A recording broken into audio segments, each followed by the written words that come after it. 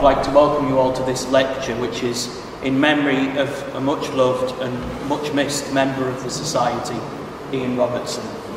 Without further ado, I shall pass you on to David Kidd, who is going to talk about an incident that has such gravity, especially in this area and also in the Pilot's Church.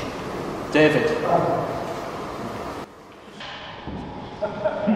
So, lights, camera, and action. Not necessarily in that order. Now, it is my privilege to give this talk in memory of my good friend Ian.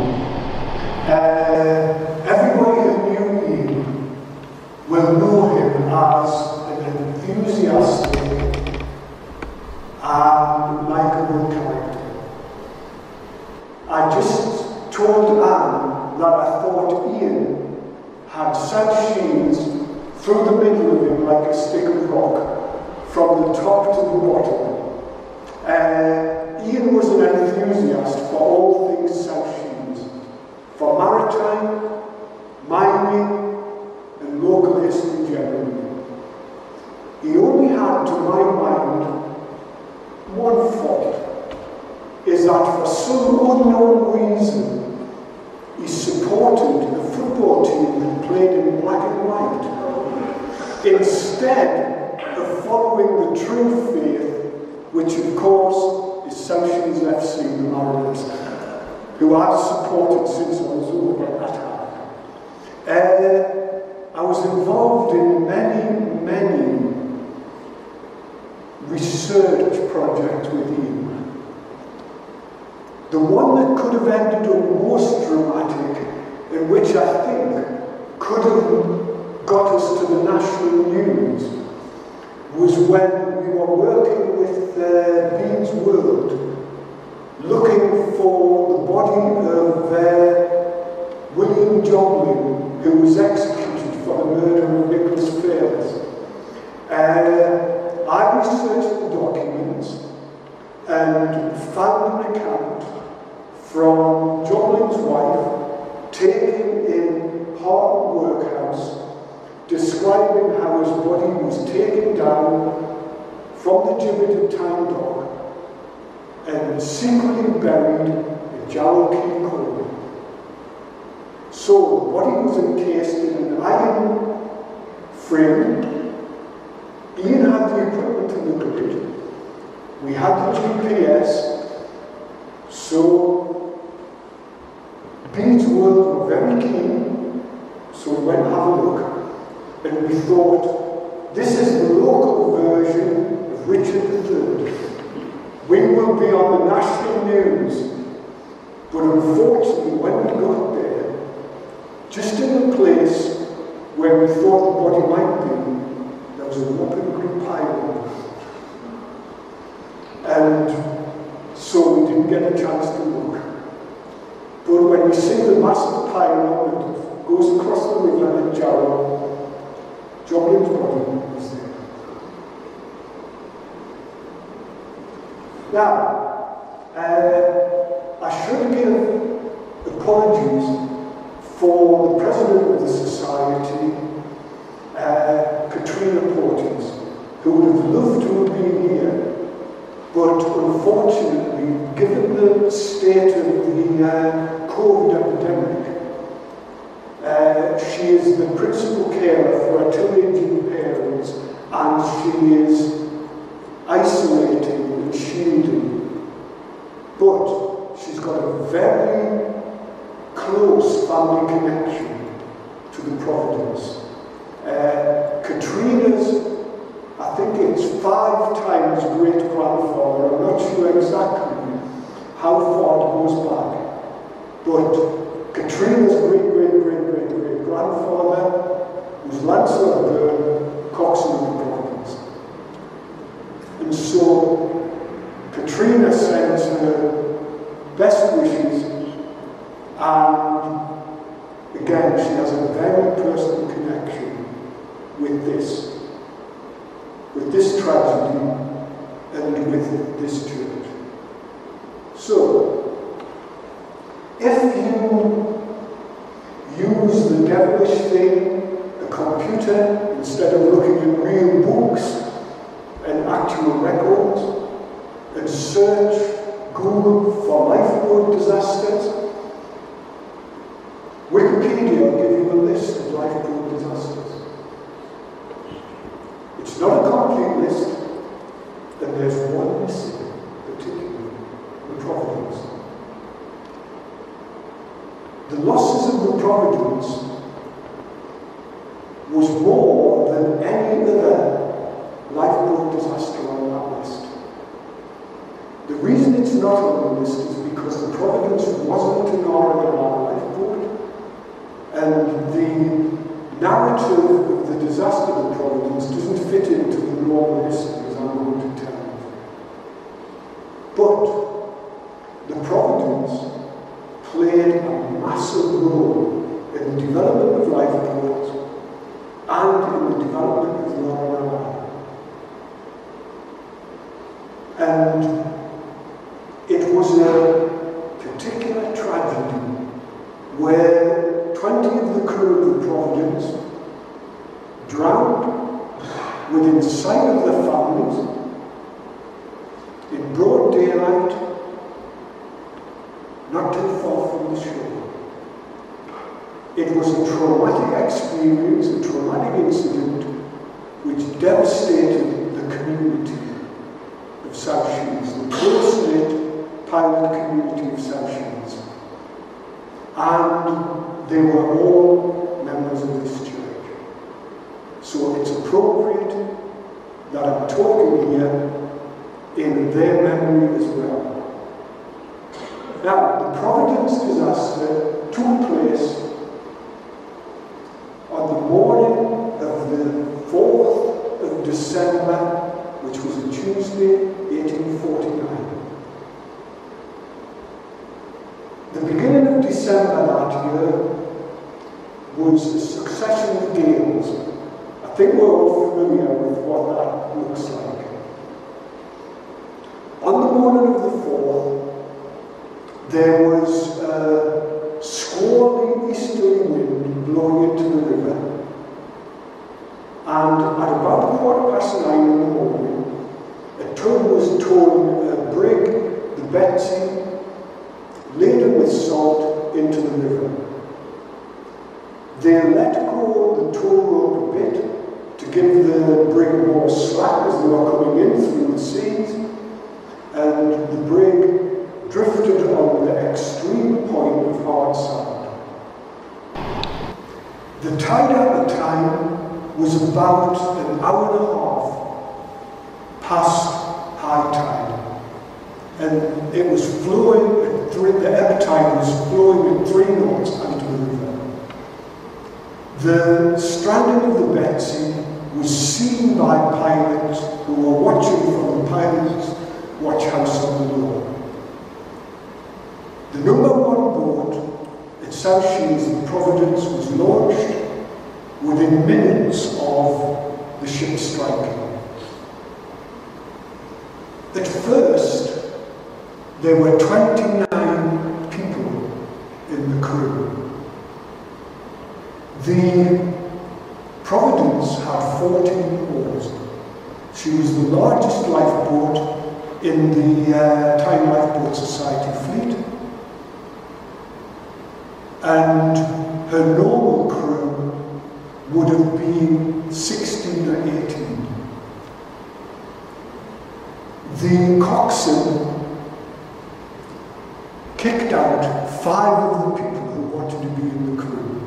So 5 of the 29 who boarded were asked to leave.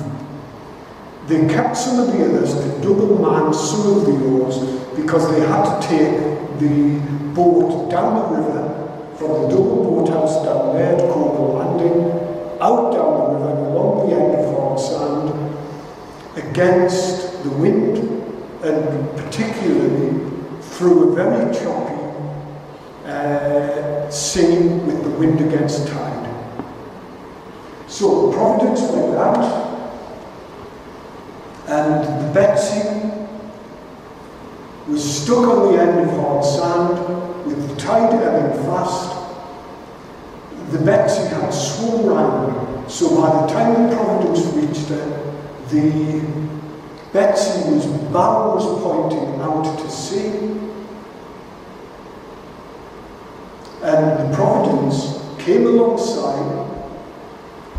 If you imagine, this is the Betsy with her bow pointing out to sea.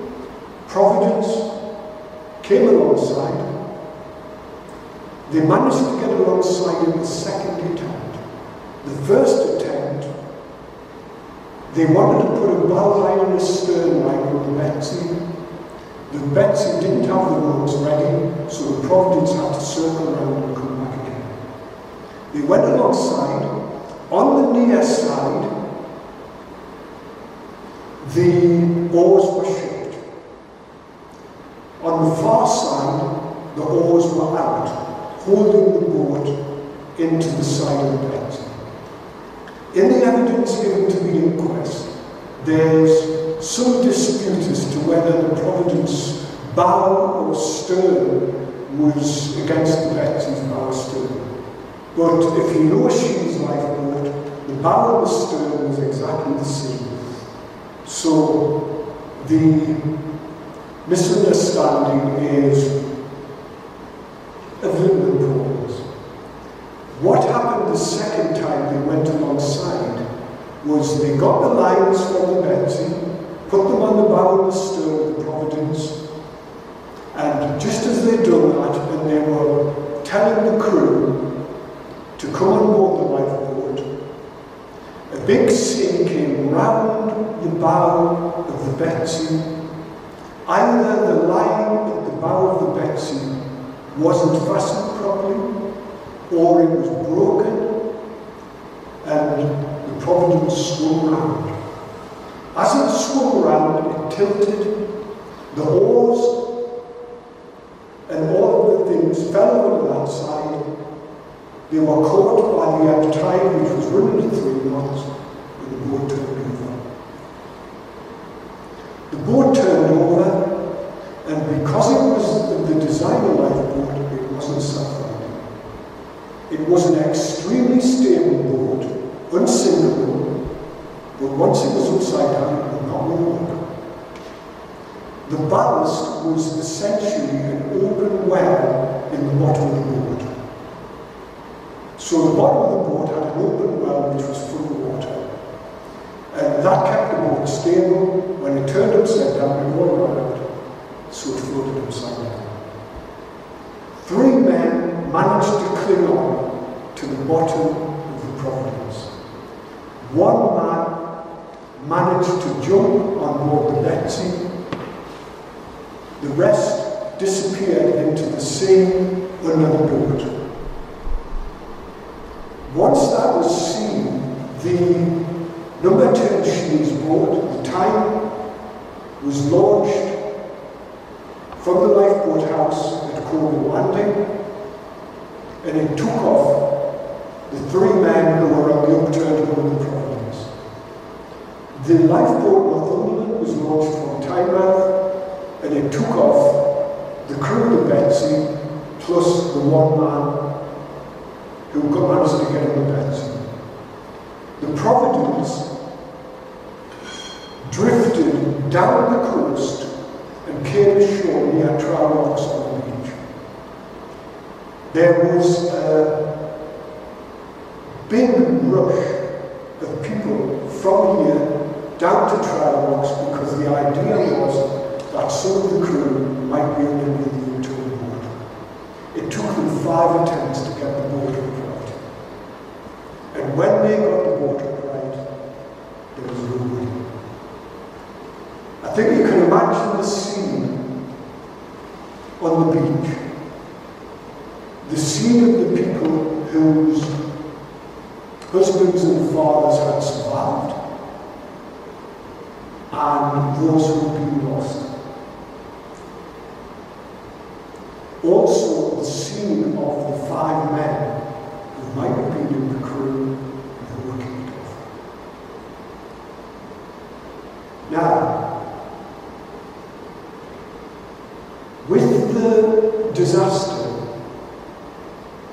there was an inquest. Only one body was found immediately after the disaster. That was the body of the coxswain, Lancelot Byrne. So the inquest was held on the body of Lancelot Byrne at a public house, Salmon's House in South Shields. And the general verdict was that Lancelot Byrne died because of the upsetting of the boat due to the sea. But there was a caveat on that, which was taken up by the Shields Gazette, because if anything happens in South Shields which is gone wrong, it must be the fault of the Corporation of Newcastle. And at the time, the Corporation of Newcastle, who at that time controlled the navigation of the time, were doing trial borings for building the piers at the entrance. And there were two posts on the sides. There's a dispute of how far we were from the Betsy. It varies between 20 yards and 100 yards, depending on which version you believe. But the inquest jury mentioned that the posts had impeded the approach of the lifeboat, and the Shields Gazette, having its ear to local opinion, blamed the Corporation of Newcastle for putting these posts and creating hazards to the navigation of pilots and lifeboats. I don't honestly think that's a convincing explanation. Now, the Providence disaster had an impact far beyond the pilot community and far beyond the local people of South Shields.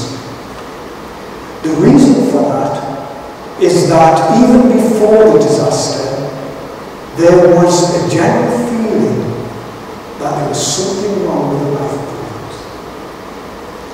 There had been an incident in 1840 with the lifeboat Northumberland, where it only just managed to reach shore, and the crew were convinced it was going to capsize. The incident led to the Time Lifeboat Society offering a prize of £10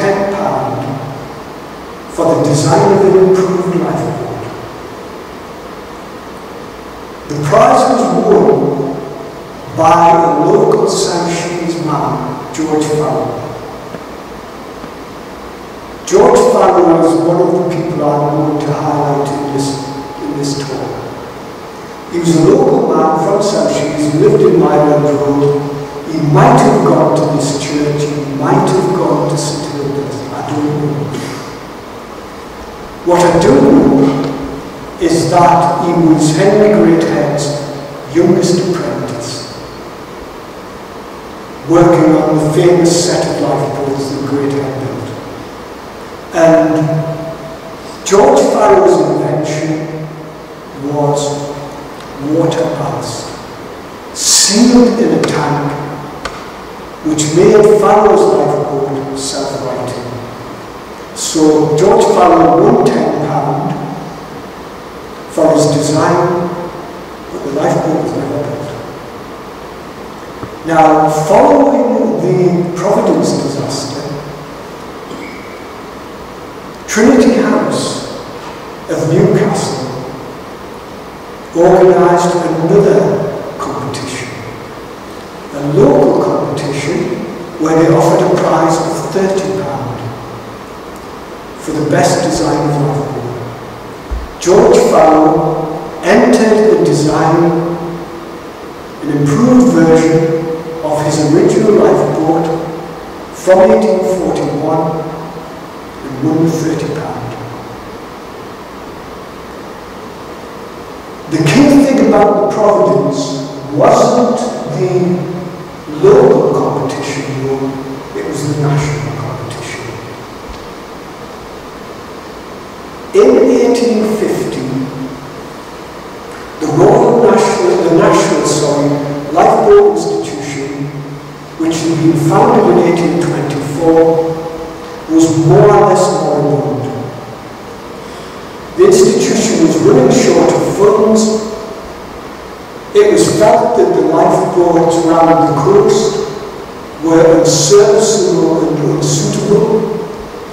Many of the lifeboats built in the boom following Greathead's grant from Parliament were rotting in their houses and hadn't been used because they were heavy, because they needed large crews, and because they were only suitable for very short distances. So, the Duke of Northumberland offered a prize for an improved design of a lifeboat, and the prize was £100. A lot of money. Now, the report of the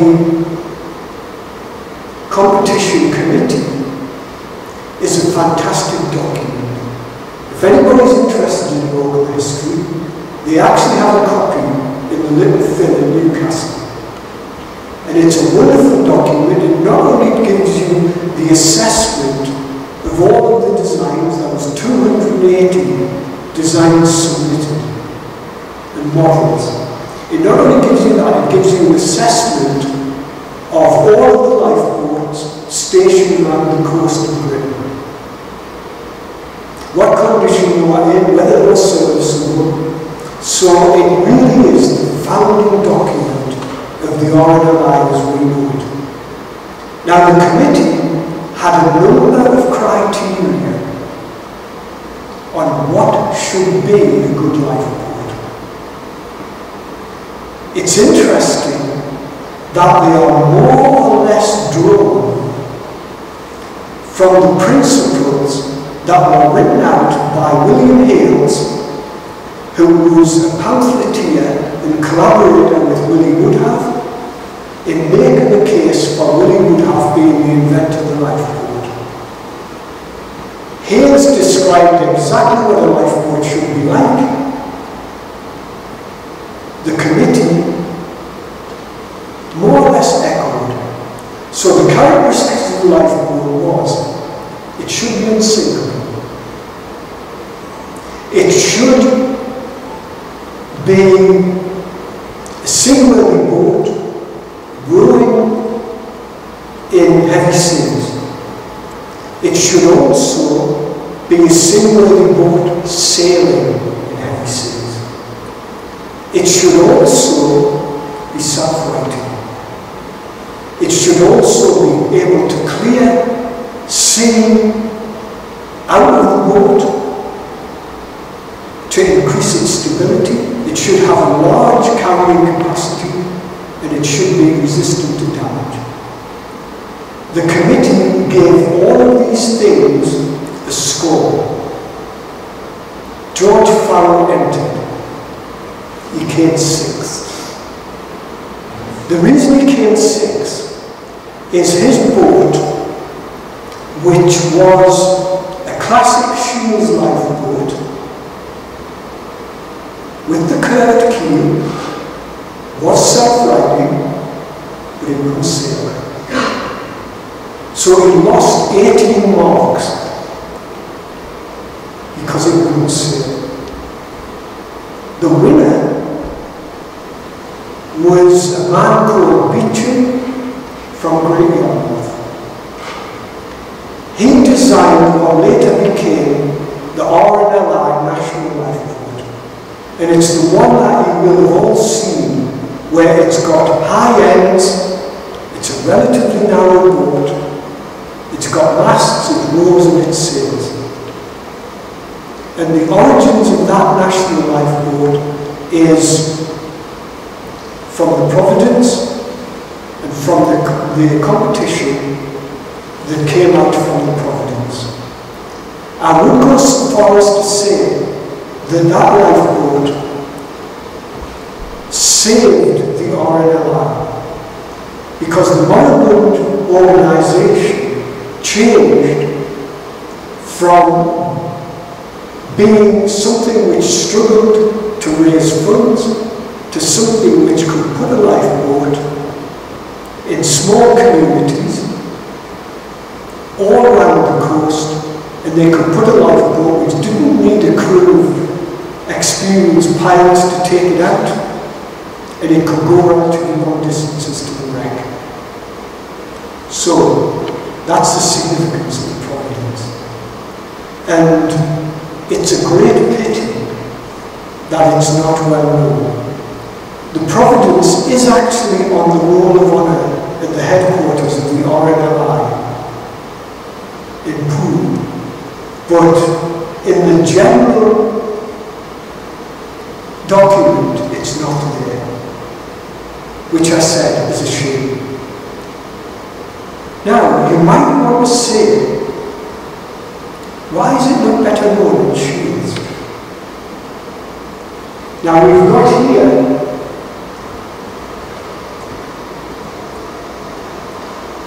this very poignant and moving memorial to the lost crew of the Providence.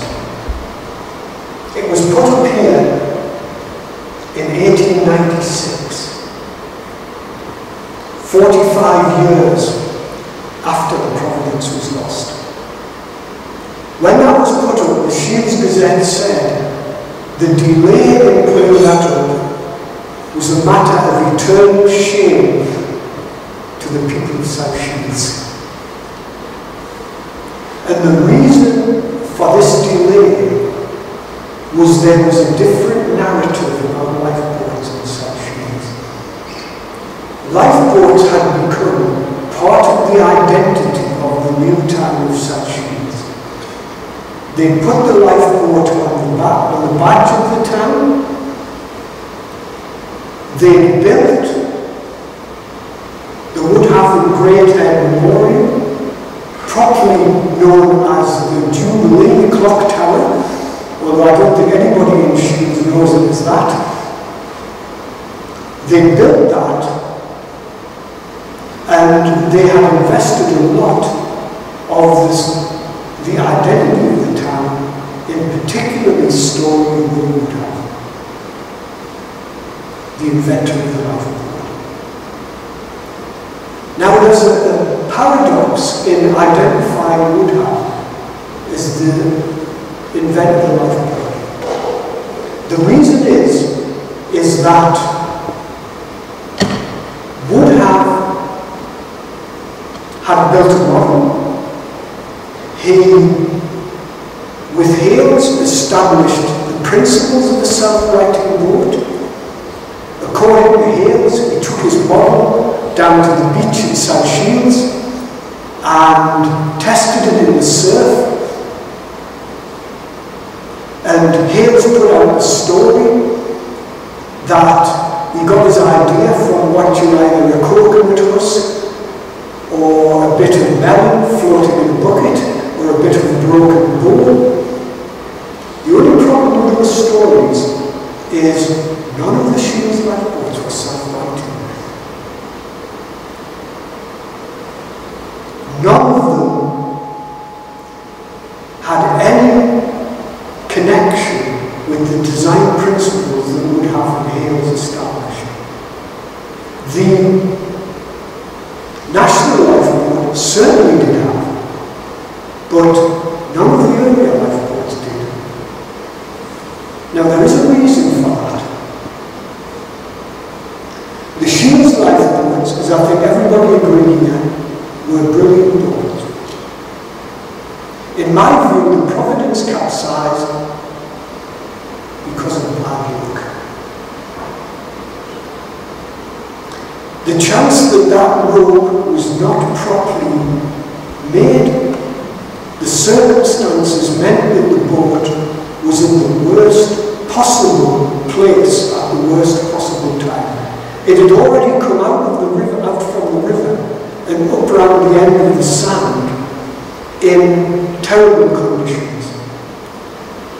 the deputy coxswain of the Providence, who survived the disaster, took the Providence out in the worst gale on the northeast coast 3 weeks after the disaster. There was no shortage of volunteers and there was no lack of confidence in the boat. As a surfboard, Shea's lifeboats were unsurpassed. And they didn't need to be self-righting because, handled properly, except in extreme bad luck, they wouldn't capsize. But what they couldn't do was go any distance. If there was a wreck a long way from the coast, the Shea's lifeboat was towed out by a tug. Now, that's okay on a river like the Tyne, but it's not possible in other places. Hence, these boats will only suit particular places. The RNLR put their new national lifeboat into places round the coast. In some places, the fishermen who manned the boats, they hated the national lifeboat. The reason they did was it was narrow, and because it was self-righting, it was also liable to capsize.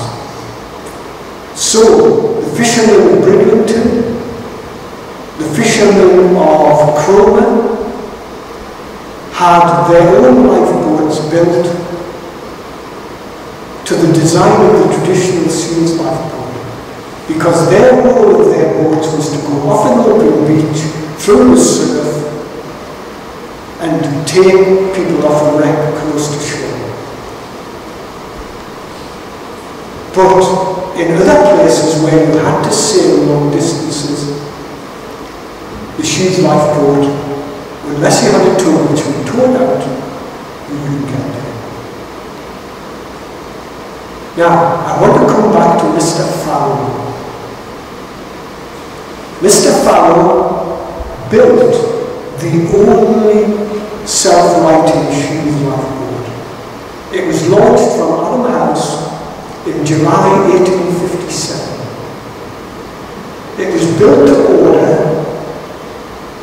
not to the Tyne Lifeboat Institution, but to a group of sailors who wanted to establish a business, salvage business.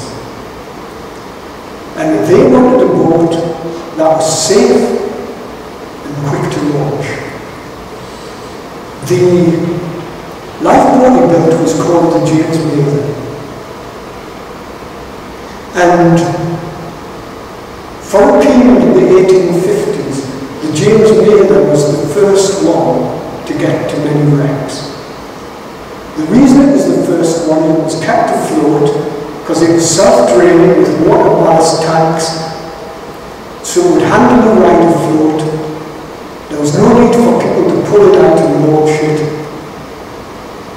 And the crew who had a choice, there were lots of pilots who were ready to crew lifeboats. If they crewed the Tyne Lifeboat Society, they would get 10 shillings and 6p. And from the 1840s, the Tyne Lifeboat Society prohibited the crews from claiming salvage. What happened was shipowners using the Tyne would subscribe to the lifeboats. On the James Mather would rescue the sailors, but then they would claim salvage on the ship. And the salvage on the ship would go to the crew. So in a number of instances, the James Mather was first. And like I said, it was self-righting.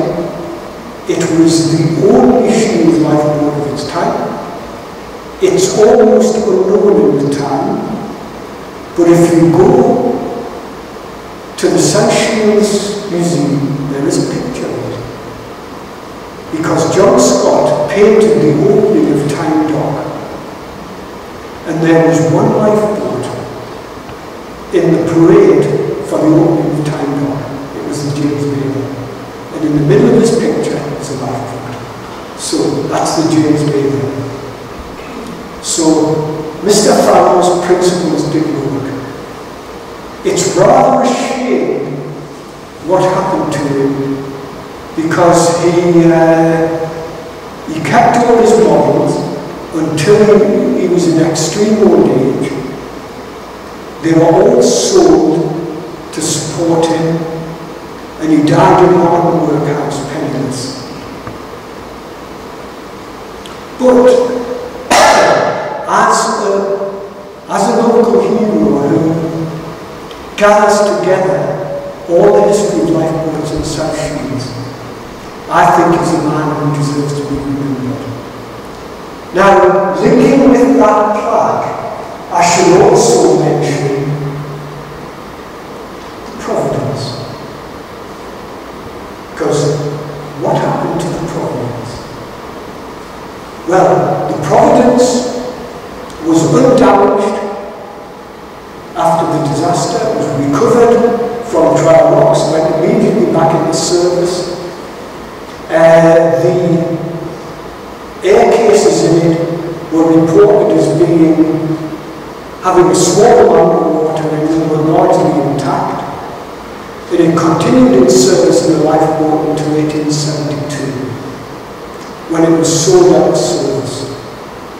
And it was sold to a man called Mr. Purvis, which I think on the low top here, Mr. Purvis is a very, very important name. I suspect Mr. Purvis was a member of the crew. And Mr. Purvis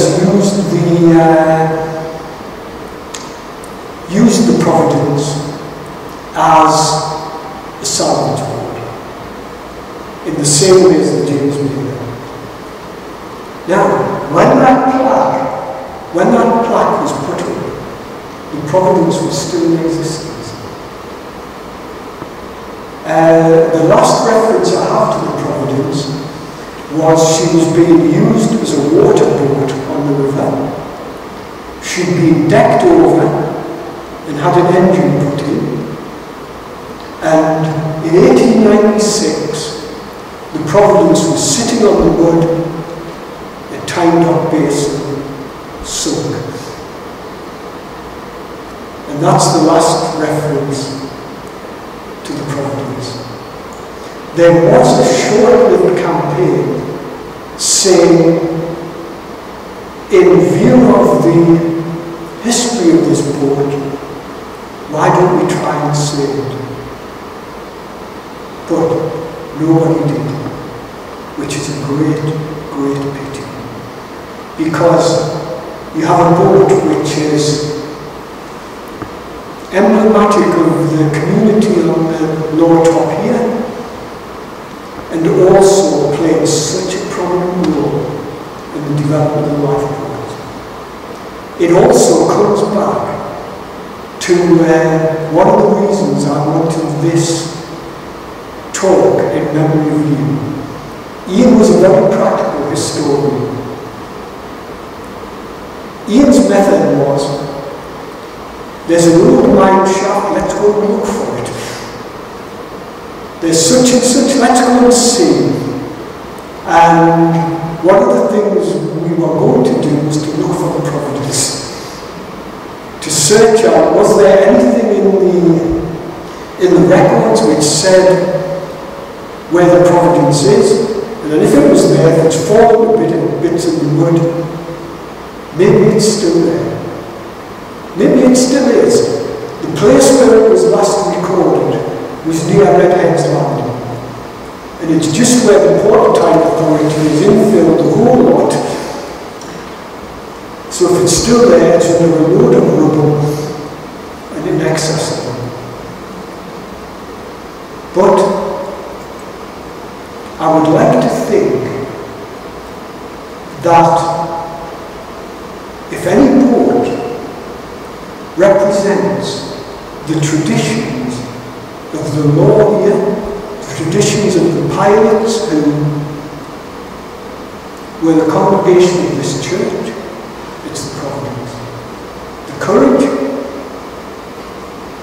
and the saintship and the design that went into it. I also want to add as a conclusion, there's a load of debate. Who invented the lifeboat? Some people say it was William Woodhouse. Some people say it was Henry Greathead. I think there was something much more important invented here, where the spirit comes from this church and this community on the wall. And that is the tradition of the lifeboat. The tradition of the lifeboat, which is manned by volunteers, which does not claim salvage, and which goes out to rescue people, to save lives. That service has its origins here. That's what the people of Shears invented. And that's what we should be proud of. So, thank you.